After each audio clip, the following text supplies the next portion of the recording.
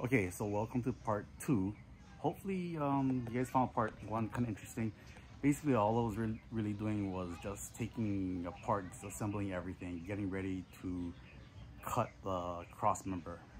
But what I did notice was that you don't need to unbolt the drive shaft. You can probably get away with just cutting with a sawzall or whatever reciprocating tool you decide to use.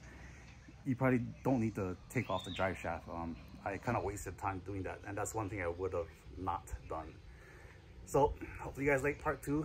In the final episode, I'll go over why I chose rough country as far as all the little details, and hopefully it'll help you guys decide whether or not you want to choose rough country or any other lifts that are out there, BBS, bulletproof, and there's a whole bunch out there. So yeah, hopefully you guys like part 2. Okay, the differential's finally out. It was not easy, but it was not hard. There's the, was it a 19 millimeter from the bottom going up?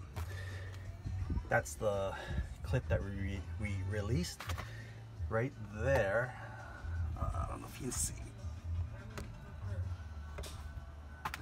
Oh well. There is a breather vent tube. Well, it's too bad you can't. There it is. That's the breather vent tube. That just comes off very easily. And then there's 2 on the other. Okay, then on the other side, the 19 millimeter there. The back brackets there. That's when we did the one on the top, one on the bottom. I'll reference you another company that does really good job explaining all of what I just did. And then you just wiggle down the front differential with a second hydraulic jack. Now we're gonna do the process to cut the cross member. And then once we cut the cross member, we can start reassembling everything, and that should be it. Easier said than done. Okay, here we go. Day 2 with the Tacoma 6-inch rough country build. So to go over the instructions from what rough country, at least they give you tools needed, but there's one thing that is severely wrong with this. Here, 5 millimeter Allen. Wrong. It is a 12 millimeter. 5 millimeter is way too small. They give you a torque spec, so I mean, as I'm going along, I am torquing the bolts down, and these are the torque specs as far as the size of the bolt, grade of the bolt, and your torque specs. Okay. Parts listing. Each there's boxes with bags, and they're all labeled 1746 bag 2, 1746 bag 3. That kind of gives you an idea of what you're going to be looking for. Now I did print the instructions. The instructions that it comes with is not that good. So if you have access to a color printer, I highly suggest you do that.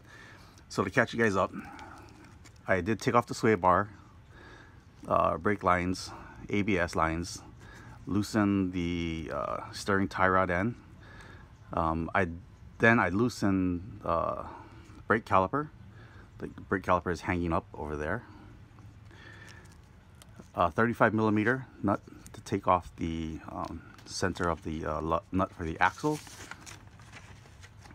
But then at that point, I also, once I took the disc off, there's 4 nuts, 17 millimeters. That's 1, 2, 3, 4. That's holding the front wheel bearing on. I loosened those since it was on the vehicle, and that made life a whole lot easier. And then you just unscrew it and take the whole knuckle off. I did drift out with a little squared off kind of punch.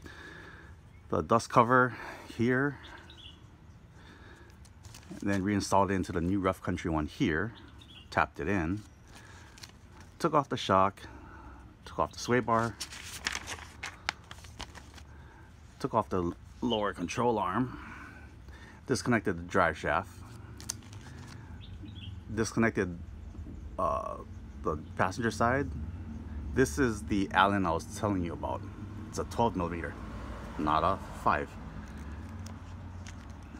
Okay, and then the differential will drop. You have to disconnect the four-wheel drive actuator. It's just a little push pin. Then you disconnect the vent tube, and that literally just popped off with a finger. Slowly put a jack underneath the front diff and wiggle it down. Then from this hole here, you measure 3 inches and 12 inches, and I made a cut. Which brings us to our current situation. So next step is to assemble the cross member. Like I said, it's labeled, so you'll know which nut, sleeve, and washers to use, and urethanes and all that.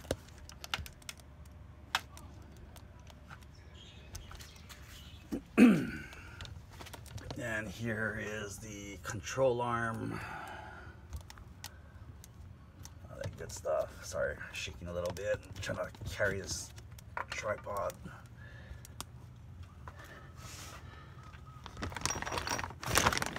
I don't know if you can see, but this is the cut that was made there. And the good old drive shaft hanging. The section that's cut out, I'm going to paint that. And then it says to lift the front diff back into place. That's going to be fun.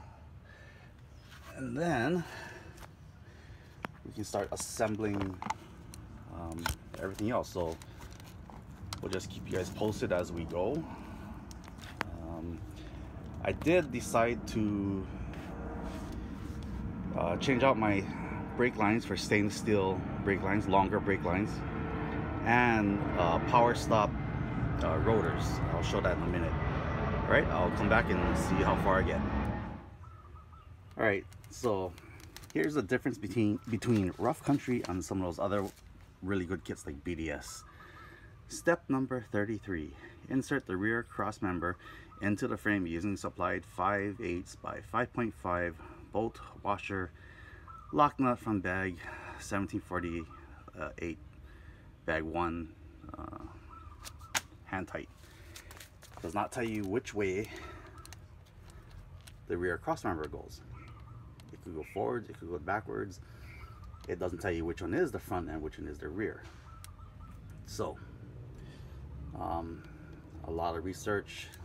This is the correct way that it should go up into the truck. And I've been referencing Victory 4x4. I'll leave a link later.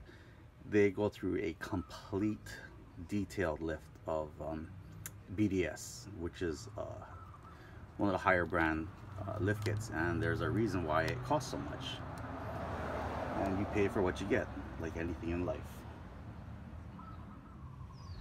Okay, more fun times. So instructions say, while on a jack stand, lift the differential back into place.